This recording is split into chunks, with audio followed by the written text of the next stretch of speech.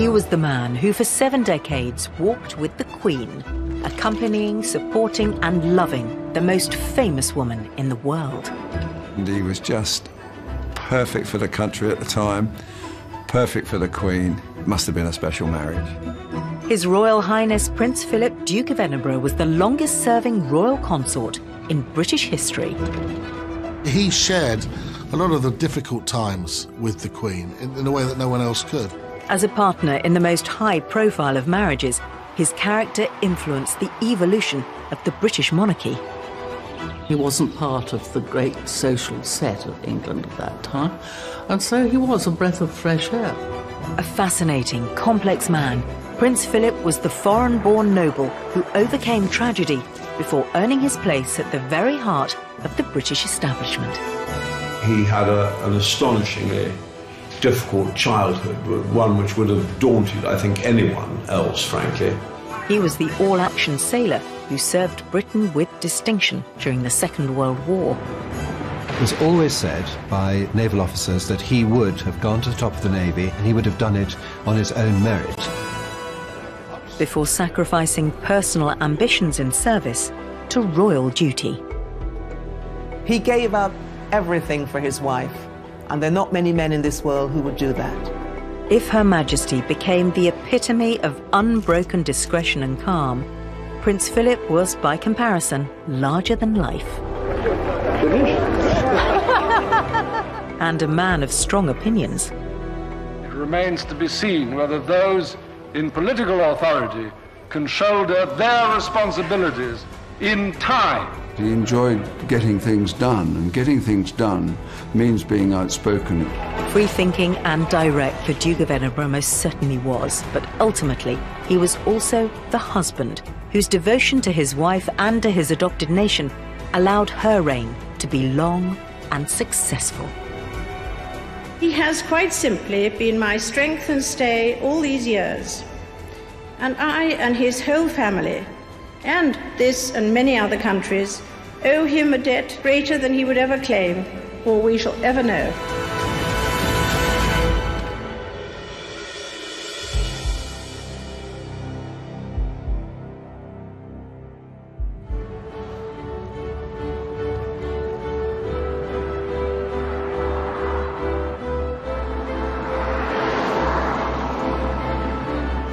Prince Philip, as consort to the Queen, came to represent all things British. However, the man himself was famously, of course, not British-born. Prince Philip was officially born as a prince of Greece and Denmark, but the Greek royal family actually had no Greek blood whatsoever because a Danish prince, his grandfather, had been sent down there in 1863 to become King of Greece, and his mother was a Battenberg, so she actually was a great-granddaughter of Queen Victoria, born at Windsor Castle in 1885. It was a tumultuous time in Greek history. With the life of his father under threat following a military revolt, the infant Prince Philip was whisked to safety in a British warship as the family began years of exile across Europe. In later life, Buckingham Palace would become his official residence, but during those childhood years, Prince Philip would live at various times in France, Germany, and across Britain. When people asked him later on in life, you know, what language did you speak at home, for example, what language did you speak at home? He would sort of shoot back very sort of furiously and say, what do you mean at home? Because essentially he didn't really have a home. Philip was the youngest of 5 children and the only boy.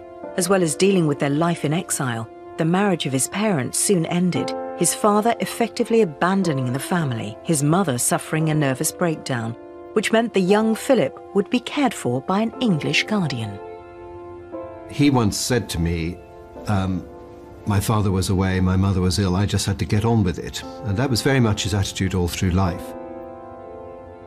Prince Philip's family may have been royal, but after fleeing Greece had little wealth and were almost entirely dependent upon the generosity of their relatives. And it was those relatives who funded Philip's education. In post-war Britain, a lot of people were poor, but Prince Philip in particular was poor, and this was very striking in these circles in which it was aristocracy, whose wealth went back for generations, who had huge amounts of land, gigantic houses, who saw themselves as Britain's rich aristocracy. Prince Philip, a man with nothing really more than what went in his suitcase, he was completely different, an impoverished young man. He turned up at Balmoral to go grouse shooting. He famously went out shooting in his grey flannel trousers, and that's all he had. I mean, and I think there was something very refreshing about the fact that he, you know, while a lot of courtiers would have looked down their nose at this, you know, Prince Philip was there was a sort of unstuffiness about him and a sort of confidence that he could do this. He didn't feel that just because he was at Balmoral he had to go out. He probably couldn't have afforded it anyway, but go out and buy a pair of +4s, you know. He would go with what he had to hand, which was a pair of grey flannel trousers. Of course, no royal courtship could progress without the permission of the king, which, after some consideration, was forthcoming. I think King George VI admired Prince Philip very much. I think his only real concern was that, you know, that Princess Elizabeth, Princess Margaret, you know, hadn't had much of a sort of childhood and adolescence, and then all this happened very quickly at the end of the war. And, you know, the princess was very young, and I think he just wanted to have a little bit more time with her to be absolutely certain she was doing the right thing.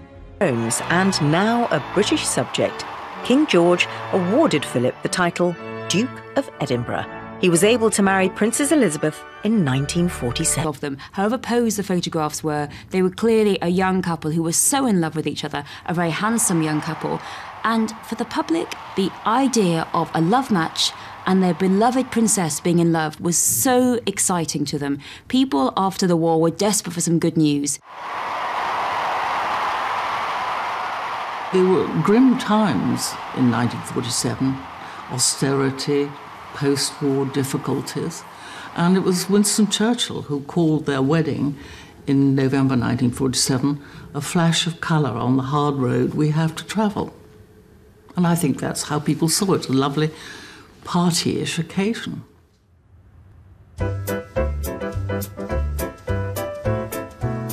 The years immediately following the royal wedding were among the happiest the couple would ever enjoy.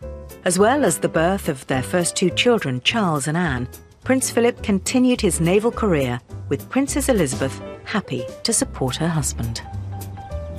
1947 to 1952 were, by and large, a very happy time for the young couple, particularly when they were out in Malta, where Prince Philip was stationed, and Princess Elizabeth could drive her own car, she could go to the cinema, she could go to polo matches, she could go and go dancing in the hotel and lead the life of a young naval officer's wife. I mean, just as the Queen said, that the Malta was the main place in the Commonwealth that she could consider to be home other than Britain.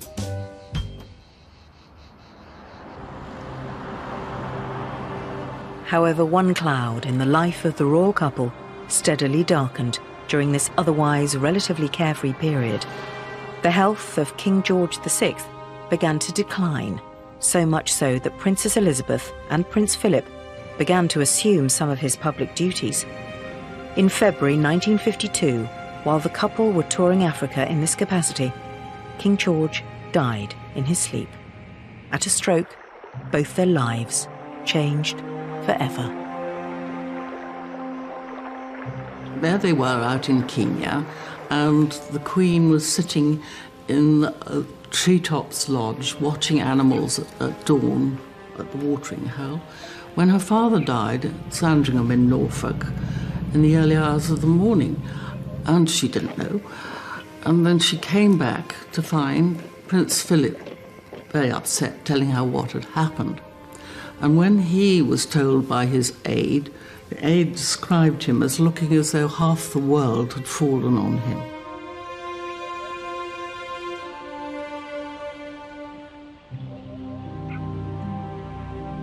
Elizabeth Alexandra Mary is now, by the death of our late sovereign of happy memory, become Queen Elizabeth II. As well as the personal family loss, The prince was immediately aware that his naval career was effectively over, as he was now consort to the Queen. I think he would have contemplated 20 years which they could lead their own lives, and during that time, undoubtedly his ambitions were concentrated on the Navy, and he might well have gone a long way. The worst thing that happened to Prince Philip in the course of his adult life really was the early death of the king, because he wanted to prove himself in the Navy, and it was always said by naval officers that he would have gone to the top of the Navy, as did his uncle Lord Mountbatten and as did his grandfather Prince Louis of Battenberg, and he would have done it on his own merit. The Crown of England, the Archbishop performs the simple yet the most significant ceremony of the Queen's coronation. The coronation of Elizabeth II would take place the following year, in June 1953, an event watched by some 20 million people across the nation.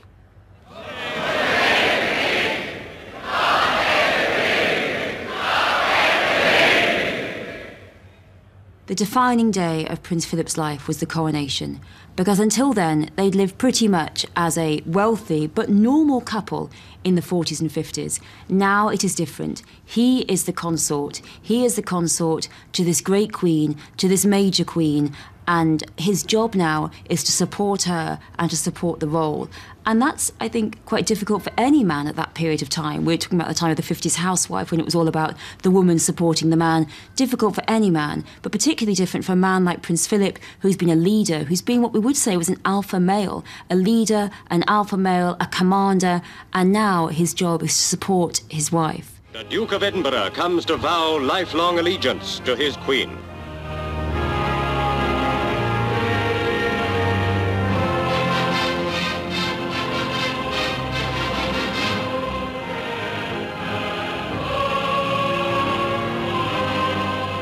The Archbishop of Canterbury, he was all for keeping Prince Philip sort of out of the main part of the service as much as possible, and the Queen was equally as determined to bring him in as much as possible. When Elizabeth had become Queen, Prince Philip expected, as was customary. Within the family domain, Prince Philip's function was head of the household, but in the public arena, as consort to the Queen, no role had been clearly defined for him. It would be up to the Duke of Edinburgh to carve it out.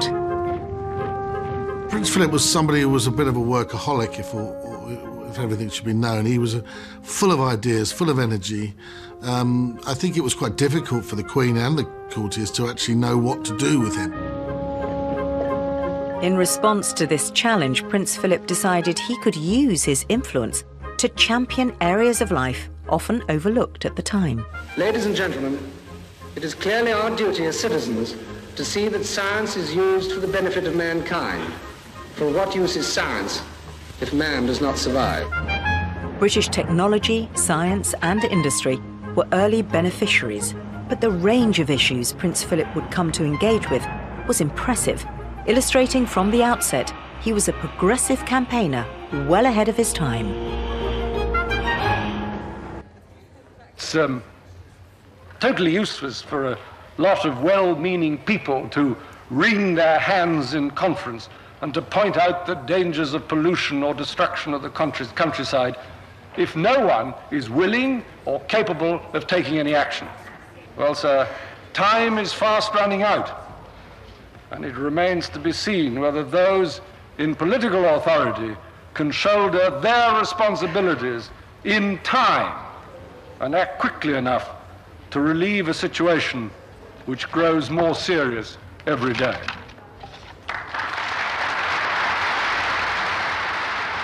Prince Philip started banging on about the environment, about fossil fuels being in short supply, oil running out, and he was talking about the environment in the 50s, but in the 50s nobody took any notice because nobody knew anything about the environment. Nobody knew what the environment was. They just thought, oh, well, the environment is the air's fine, we're breathing it, we're all alive, hey, you know, we'll just carry on living.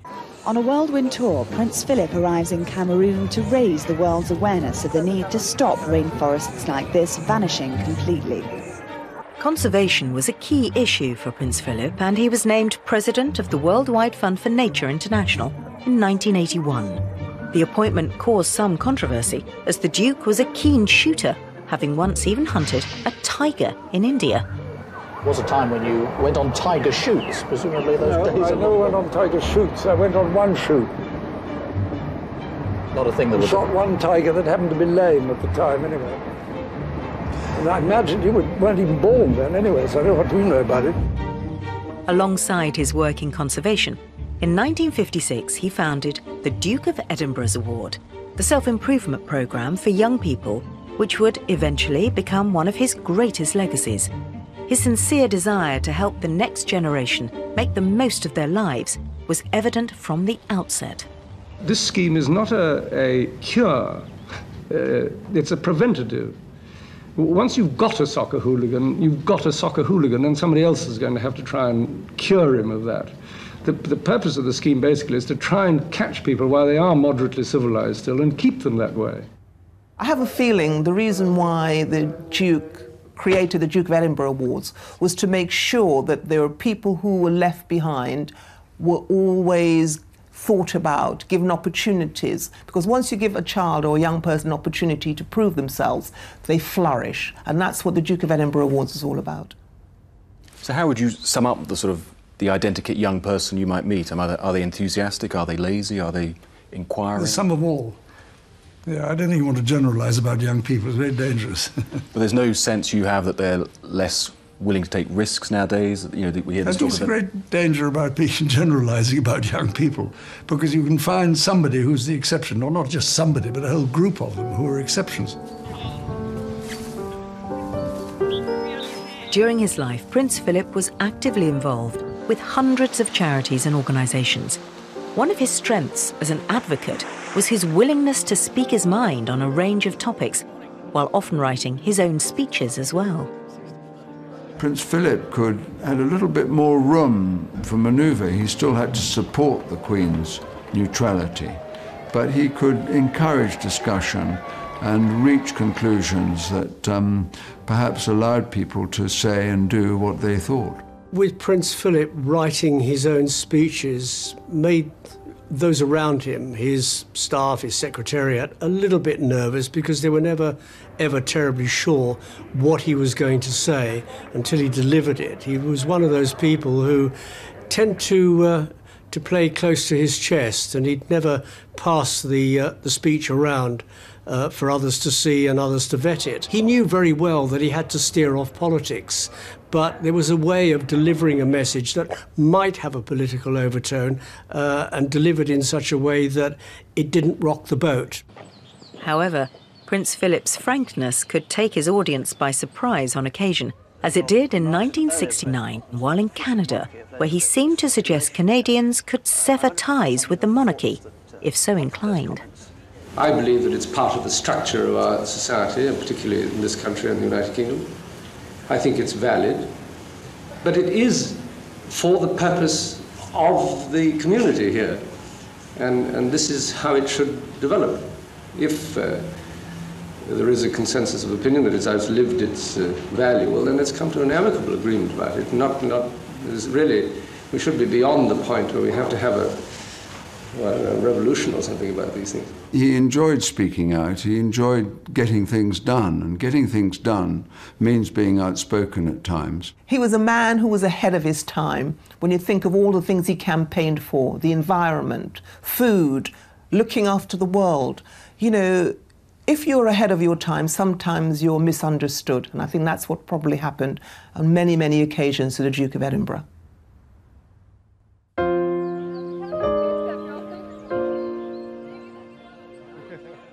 In later life, and to his dismay, Prince Philip's comments would come to define him in the imagination of some. They were not talking about his work, they were talking about his gaffes. He was very conscious that he'd become gaff man, and it annoyed him. He hated it. As he said to me, you know, when the Queen comes into a room, she is the Queen. And people respect that. She is the event. When I come into the room, well, I go down endless lines shaking hands, and I do at least try to make one person in the lineup laugh. The Prince's latest gaffe was made as he accompanied the Queen's visit to an Aboriginal cultural centre. The palace leapt to his defence today, reportedly claiming that his comments were meant in good humour. I remember once in Brisbane, and there were some Aboriginal elders, and he came up to them after the Queen met them, and he came second, of course, as always. But he said, I've just met your other tribe up the road there. He said, are you still chucking spears at each other? And they all laughed, and of course, when it was reported the next day, it looked awful for him. He was very angry about that, because the other tribe he'd visited earlier had told him that we used to go to war with them and we used to throw spears at each other, because he thought that was tremendously funny. Some of the gaffes he shouldn't have said, some of them he didn't say, and they've just become urban myths. But when he said those sort of comments, for instance, the slitty-eye comment in China, the fuse box which looked as if it had been put in by an Indian, I don't believe he was saying that out of nastiness. I do remember once at a private dinner party, there were perhaps a dozen men around the table, all of whom knew the Duke well, and a friend of mine and a friend of his, more his generation than mine, began telling a joke that was clearly going to have some sort of racial subtext to it. And the Duke of Edinburgh, though this was a private occasion, stopped him and said, I don't think we like that kind of humour here. I think he was just saying comments, like many people of his generation said, just trying to break the ice. In the presence of the monarch, which tends to silence people rather a lot, even sometimes people of enormous capability and experience get totally tongue-tied in front of the Queen for some reason. But with Prince Philip, his sort of easy way with a joke really did break the ice, and walking, for example, onto a factory floor, onto some great occasion with hundreds of people there, just that little remark, you know, and people laughing, even if they hadn't heard the joke a little further down in the room, just sort of warmed up the occasion in the best possible way. The guns were deafeningly close, and Prince Philip's amusement may well have been caused by the discomfort of the assembled photographers. If ever he saw he was on a foreign tour, he saw there was a British news crew going to be accompanying it, his heart sank, because he knew all they would be looking for was the gaffe. And he said, I also know that the tour will not be reported at all unless there is a gaffe. That sense of frustration led to a sometimes fractious relationship with sections of the media. Prince Philip's views of the British tabloid press were always pretty hard. He didn't like them. He didn't like any of them. There was an occasion I remember so well when a reporter from a tabloid tried to be friendly, I suppose. It was at a press reception. I can't even remember which country it was, but said, how was your flight, sir? And Prince Philip said, have you ever flown? And the reporter said, yes. He said, well, it was just like that. In a way, if you're presented with all these things and all those things, you know more or less that if you're going to say something, it's going to be taken down. But if you're having a conversation and somebody pokes one of these at you with a tape recorder behind, or one of those long listening devices which they can overhear a conversation 20 yards away, you get a bit anxious. He resented the media, and that's because in the 50s and 60s he tried to work with the media. He was the person who brought television in, and he tried to build a constructive relationship. He felt that was just thrown back in his face. You suggested to a chap with one of these things how he might dispose of it during private discussion. I'm delighted he took it down. I hope he did it.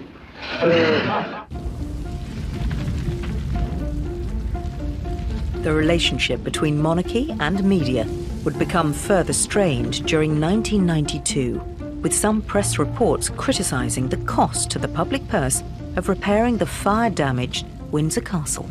What rankled him, I think, about the press was the constant drip feed, certainly in the 1980s and the 1990s, constantly having a go, constantly having a snipe at the royal family, constantly having a go at royal family finances. But there is every sign that it was the public outcry over the Queen's finances which followed the Windsor fire, and with the Queen herself under criticism from some MPs for apparently making no gesture towards the cost of repairs, which has brought forward the announcement which the Palace, the Treasury and the Inland Revenue have been piecing together. Headlines were also dominated by reports of the breakdown of 3 royal marriages. The Queen was getting blamed left, right and centre by the media of not being able to control her family, which was a bit rich, suggesting that the Queen should be able to control her family, control their marriages. There's nothing that she could do about it. These are adult people, and if the marriage goes pear-shaped, then that's it. Nothing she can do about it. But she did have the support of Prince Philip. She was able to talk to him. He was a comfort to her.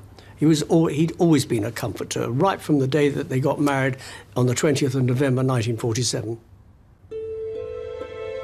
Without doubt, the most damaging incident was the separation of Prince Charles and Diana, Princess of Wales. For his part, Prince Philip was criticised by sections of the tabloid press for being cold towards his daughter-in-law. And I think he was sometimes portrayed as, for example, being very critical of the Princess of Wales, of Princess Diana. But in fact, although I haven't seen those letters, but he wrote to her quite often in the 80s and early 90s and was compassionate in the sense, look, I know what it's like. I came into the royal family as a foreigner and as someone outside the British royal tradition. And I know acceptance is difficult and the media attention is difficult. And I think his attitude was a lot more sympathetic than he's given credit for from outside. Unfortunately, he wasn't able to help that marriage.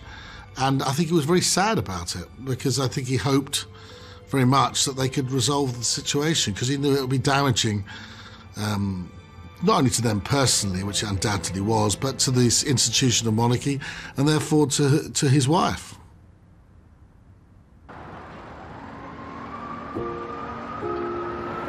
In their first official announcement, detectives investigating Saturday's fatal crash have said the driver of the limousine in which the Princess of Wales and Dodi Fayed were travelling had been drinking that night. The amount of alcohol in his blood well above the legal limit.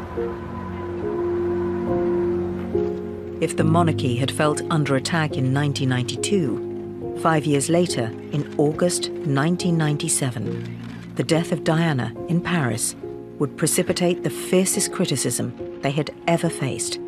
As head of the royal household, Prince Philip would help steer them through this dark hour. Prince Philip was a tremendous support to both William and Harry, as was the Queen.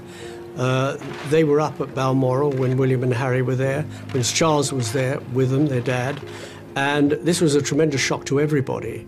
And what needed to be done was to help and counsel William and Harry to come to terms with the tragedy that had happened to their mother before they had to return to London. There was a lot of vicious press reporting aimed specifically at the Queen and Prince Philip for not being in London, particularly the Queen for not being in London at the time of the build-up to the funeral, not considering for a moment that William and Harry needed their grandparents and needed their father, needed to be shielded from everybody. This week at Balmoral, we have all been trying to help William and Harry come to terms with the devastating loss that they and the rest of us have suffered. With the royal family back in the nation's capital, behind closed doors, Prince Philip would help guide his grandsons through perhaps the most difficult event of their lives. Emerging from St James's Palace, Duke of Edinburgh was to walk behind the coffin of your parent, and William understandably wasn't sure whether he could do that. Now, it wasn't protocol for Philip to walk behind the coffin of his daughter-in-law, but he said to William, "If I walk, will you walk with me?"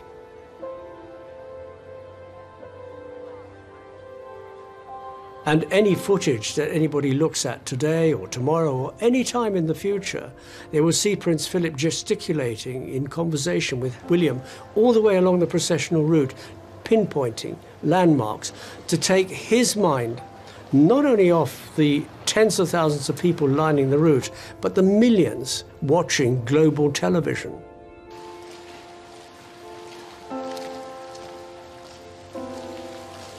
A reassuring pat on the back of Prince William from his grandfather. There's a moment where they pass under the arch, coming through Whitehall and going down towards the Abbey. And knowing that at that point, or thinking at that point, that no cameras were on him, you can see him turn and speak very gently to William, as a grandfather would do. A moment of immense privacy in the midst of the most traumatic and public of events. The idea of Prince Philip, the famously outspoken, often gruff consort, as a gentle grandfather may have surprised many. But perhaps that's because the Duke of Edinburgh kept that aspect of his character largely beyond public view. In private, according to friends such as religious scholar and conservation campaigner Martin Palmer, his warmer, spiritual side was more evident. He had a strong but quizzical religious faith. He loved to ask questions. He loved to tease clergy of any tradition and denomination.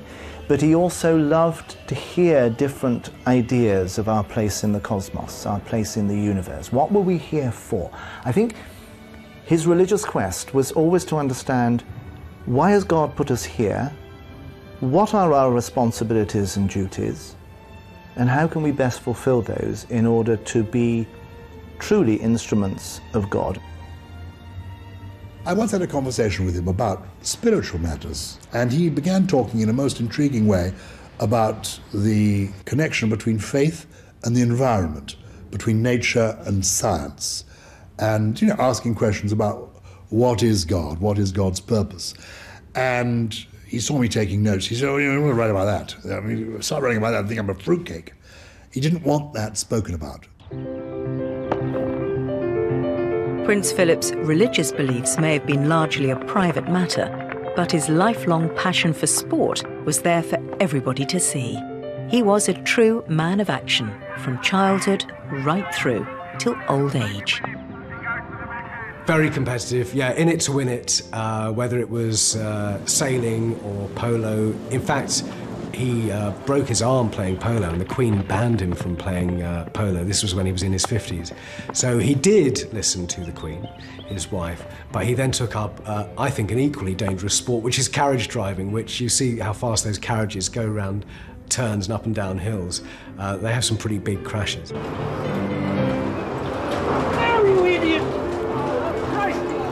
He was instrumental in writing the rules for the international competitions. So it was largely down to him that it became recognised as an international sport. As he took a sharp left turn, the Duke was thrown. His two grooms also took a tumble. Both the referee, who was on the carriage, and the grooms ran to his assistance, but the Duke was not hurt. He scrambled back into the driving seat, minus his hat, and took over the reins again.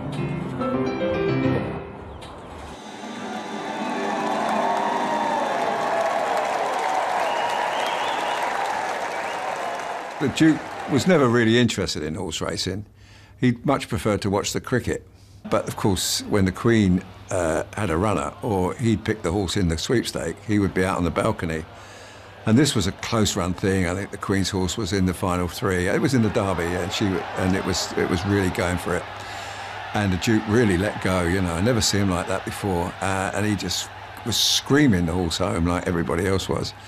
But I just think it's just a lovely picture where he was willing it across the line. Unfortunately, it didn't win, but it was a great picture, and one I treasure.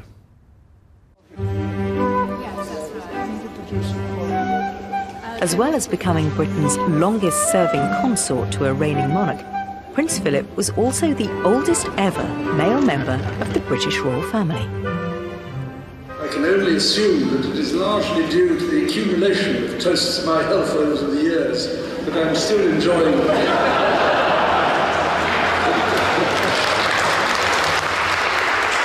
very satisfactory state of health and have reached such an unexpectedly great age. Prince Philip had remarkable energy levels. When he celebrated his 90th birthday in 2011, he stated that he would, understandably, begin to wind down his workload. But in keeping with his character, that didn't seem to happen. We were told every year that Philip was going to be scaling back his duties, but it really didn't appear that way. He was still really busy and not doddery at all. I mean, you wouldn't have thought he was his great age. You would have thought he was 10 years younger than that, but he was still very busy doing his own things, but also supporting the Queen. This is a man who was a workaholic who basically wanted to live every waking hour and try to learn new things in every one. However, even this most resilient of men suffered several health scares in later life, the most high-profile in 2012 during the Queen's Diamond Jubilee. Poor weather during the river pageant caused Prince Philip to become ill and then hospitalised with an infection, forcing him to miss some of the subsequent celebrations.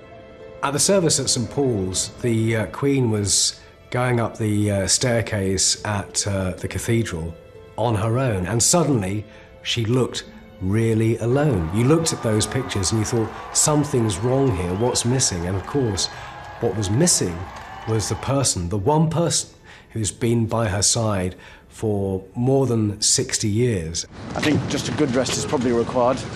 Mind you, I think... Yes, inevitably, I think so, absolutely. And we were all... He's been watching it all on television, so... Prince Philip would recover, but perhaps his absence had spurred some to reflect on the prospect of losing him one day. Now that day has come, what insights do we have about the real Duke of Edinburgh? He would admit he was irascible and didn't suffer fools gladly, but he was a complicated guy. He was also very funny. The Queen and the Duke certainly do seem particularly at ease here. It was the Duke himself who decided that they should spend the actual day of their anniversary on Malta for this very private of public couples. Quite a romantic gesture.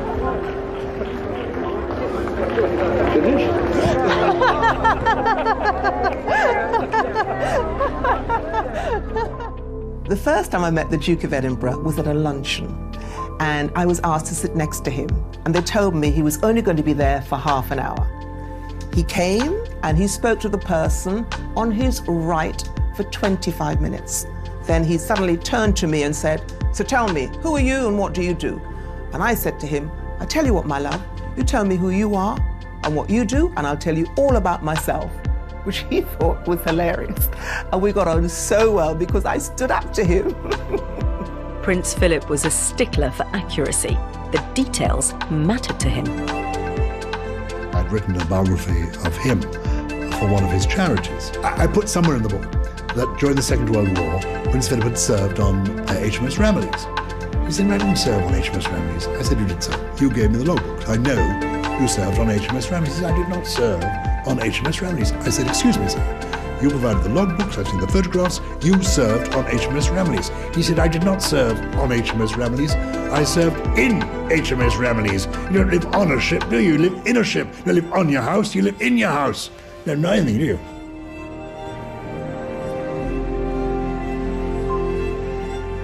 I mean, I do remember that I gave him, Prince Philip, having been a sailor, was interested in naval history. And there's a book about Jack. It's a very, very big book. And I gave it to him after discussing it with him once at Sandringham, and he said he hadn't read it, so I sent it to him. And I mean, a week later, I got a sort of 4-page handwritten letter, which was a sort of tremendous critique of the book. He was immensely assiduous and had beautiful manners. And he was wonderful company. I remember at the time of the commemoration of the 40th anniversary of the Second World War, he was being interviewed by a television team about his own contribution. The interviewer asked him, you know, well, what did it feel like? You were being fired upon and you were there in a huge naval battle during the Second World War. What did it feel like? And was it very frightening? He said, well, you just got on with the job. And then afterwards, You know, there weren't counsellors around saying, look, do you feel all right? Are you okay? Are you going to be able to manage? You just got on with the job, you know. And immediately that was picked up by the press saying, this is very unfeeling and all the rest of it. And I remember thinking, actually, that's the man. You know, he just gets on with it. The caricature of Prince Philip, as you know, the sort of idiotic headlines of bluff, foot in the mouth, was so far and away from the truth of the figure that he was. I don't think I've ever seen a better looking, more amazing and more extraordinary man than Prince Philip. He was a truly exceptional human being. Few knew Prince Philip better than his firstborn son, Prince Charles, who at one point during his own adulthood had been critical of his upbringing. That in turn had fed into a public perception of a difficult relationship between father and son, consort and future king. Prince Philip is a product of was a product entirely of his generation. He served in the war. He had an astonishingly difficult childhood, one which would have daunted, I think, anyone else, frankly. He grew up in the school of hard knocks, then went straight to the Navy. As I say, a very distinguished war, and so inevitably his character is different from that of his sons, because that's the way it works. There was never any doubt that they both loved each other very much. They would always greet each other with a hug and a kiss and depart in the same way. Now, the difference is that they would have different views on different subjects, diametrically opposed views half the time. And so therefore there would be quite a volatile discussion going on. But as someone said to me, that doesn't mean they don't like each other. It just means they disagree with each other, and they would part with a kiss. And there was never any doubt that there was love between them. That love of family grew as the royal family grew. Philip lived long enough to see the arrival of 8 grandchildren and see them marry. He was also able to welcome the arrival of great-grandchildren, a 4th generation of royals. Of course, the most important relationship of Prince Philip's life was with his wife, Her Majesty the Queen. And in terms of defining his contribution and legacy, it's her words that guide many. All too often, I fear Prince Philip has had to listen to me speaking. Frequently, we have discussed my intended speech beforehand, and as you will imagine, his views have been expressed in a forthright manner. The only person's opinion that really counts here is the Queen's, and she has said more than once that she couldn't have done it without him. He said he tried to support the Queen without getting in the way, and I think, you know, on those terms, he was an incredibly successful and very important consort to the Queen. And as she said, we owe him a debt of gratitude more than probably we will ever know. He is someone who doesn't take easily to compliments, but he has quite simply been my strength and stay all these years. And I and his whole family, and this and many other countries, owe him a debt greater than he would ever claim, or we shall ever know. I think the Queen was absolutely right in what she said about the Duke of Edinburgh being her strength and her stay over many years, because I think that it's clear, it's almost an impossible job, the head of state, and to do so on your own, and it's quite a lonely place. And I think that the one person that she could be absolutely confident and have confidence in was her husband, and so he shared a lot of the difficult times with the Queen in a way that no one else could. If I had a proposal, she would often say, what does Philip think? Have you talked to him? And if I had, I would tell her. If I hadn't, I'd say, I haven't talked to him, but would you like me to do so? And she would say, yes, certainly. And once I did and came back to her with Prince Philip views, I can't remember any occasion where she didn't immediately say, well, right, go ahead. So I think he was a great source of both comfort, but also wise advice. And I think partly that was because he was a very intelligent, thoughtful man, but also because he was very independent-minded. But after August 2017, that comfort and wise advice for the Queen came behind the scenes and not in public. At the age of 96, Prince Philip retired from public duties. Taking the salute at Buckingham Palace as Captain General of the Royal Marines was his final solo public engagement after 65 years of service. In his later years, there would still be important family matters to contend with. Less than 2 years after attending the wedding of Prince Harry to Meghan Markle at Windsor Castle, Philip saw his much-loved grandson withdraw from royal duties.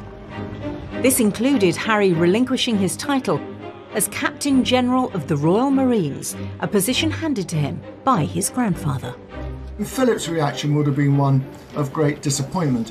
He'd formed a very close bond with Harry over the years, so there'd been this long link between grandfather and grandson. Philip too, his whole life has been shaped by a sense of duty, supporting the monarchy, supporting the Queen, of course, first and foremost. And I think he felt that Harry was letting the side down. Philip, I know, did not approve.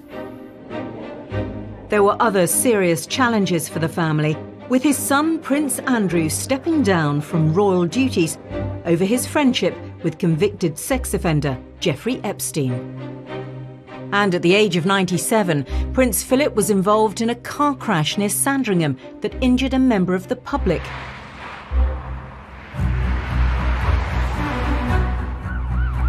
Despite these events, the importance of the monarchy would once again come to the fore at a time of crisis, during the coronavirus outbreak. As the UK struggled with such an unprecedented emergency, Prince Charles was one of tens of thousands to be infected and spoke to the nation in a video message. Having recently gone through the process of contracting this coronavirus, luckily with relatively mild symptoms, I now find myself on the other side of the illness, but still in no less a state of social distance and general isolation. The Queen also spoke to the public, and Prince Philip was with her in Windsor as she gave only her 5th unscheduled TV address to the nation. Together we are tackling this disease, and I want to reassure you that if we remain united and resolute, then we will overcome it. Philip was in isolation with her at Windsor Castle, where the broadcast was made. I am absolutely certain he would have cast his eye over the words that she was going to speak. The sentiment was very much the Queen's, of course, reflecting her own childhood and the epic years of the war, where she has such strong memories. And of course, Philip shares those memories because he was an active participant in the Second World War, and the Queen was able to use her own experience to frame her comments, and Philip would have helped her, if not draft the words, he would have certainly looked at the words to give it his sort of once-over, if you like. It was a moment when the monarch was able to offer some comfort, with Prince Philip giving her his support as he had done for decades. The Duke of Edinburgh even gave his own rare public statement, praising the work of those tackling coronavirus. His life as a whole was one of service, of duty, of interest, and of doing things that would make the world a slightly better place. I think that's part of his legacy, is that virtually everything that he touched, Prince Philip improved and added something to. It's been a challenge for us, but by trial and experience, I believe we have achieved a sensible division of labour and a good balance between our individual and joint interests. Because after 50 years of experience, I find there's a great temptation to give advice.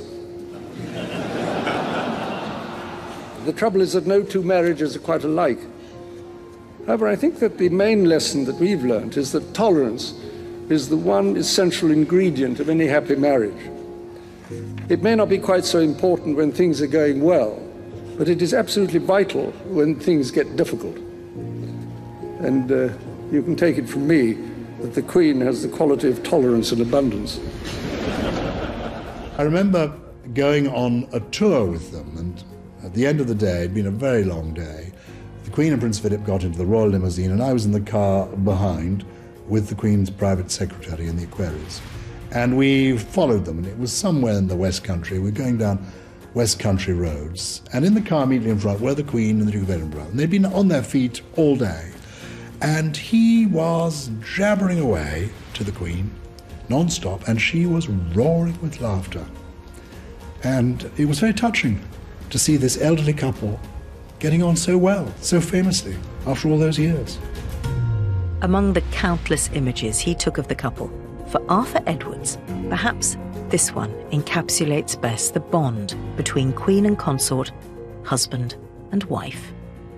That was the last day of their last trip to Australia, and they were leaving that big barbecue in Perth to get the plane home, and the Queen was trying to see as many people as possible, and obviously not everybody could give their flowers to the Queen, and so the Duke was collecting the flowers and bringing them over to the Queen, and it was that look of her face at him, absolutely adoring at him, and taking the flowers, and it was just, it says everything, that one look on her face and his smile and the fact that they're so connected.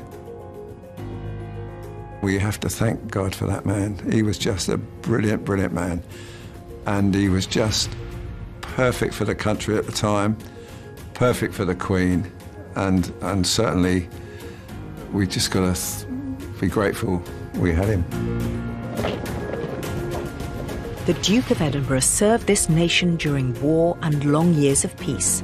For 7 decades, he supported his wife and sovereign loyally. Though never seeking commendation, Prince Philip was unquestionably the foundation upon which Her Majesty's successful reign was built. And for that, above all else, he should be remembered.